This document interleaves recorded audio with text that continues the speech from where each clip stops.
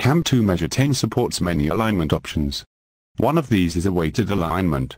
This allows the user to select geometry to create the alignment and then choose to lock each feature relative to the X, Y and Z axis to control the 6 degrees of freedom. In this example, we shall use a method that is commonly used in several industries, including automotive.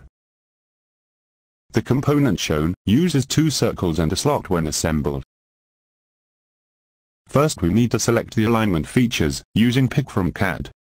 Using the automatic option, we can click on the edges of the holes and slots to create the features.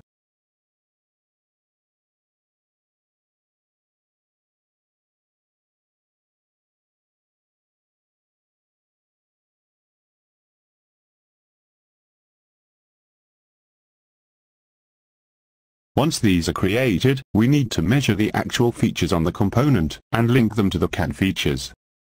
To do this, from the CAD View options bar, select Measure All.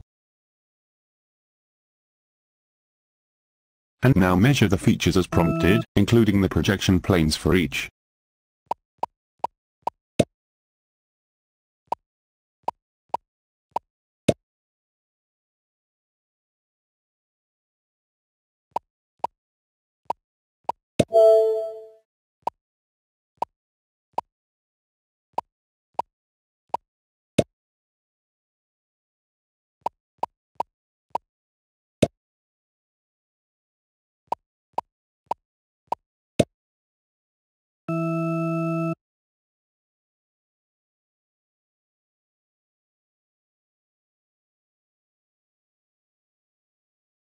From the Alignments tab, select Iterative from the ribbon. Now from the Feature panel, highlight the circles and slot. Now click Add Selection to bring them into the Alignment Manager. If we now select Apply, Solve, the alignment will be calculated.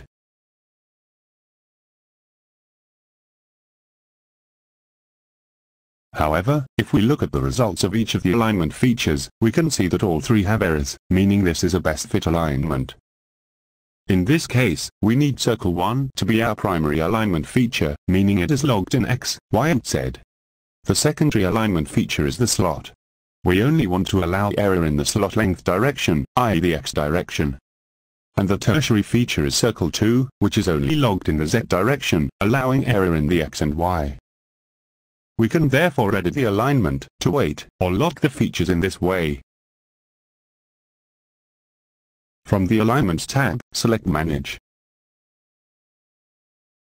Now select Advanced Options and check the Set Weights box. A table of cells is now shown next to the alignment features, showing columns for the X, Y and Z weights. As the alignment is currently a best fit, all features are locked or weighted in X, Y and Z.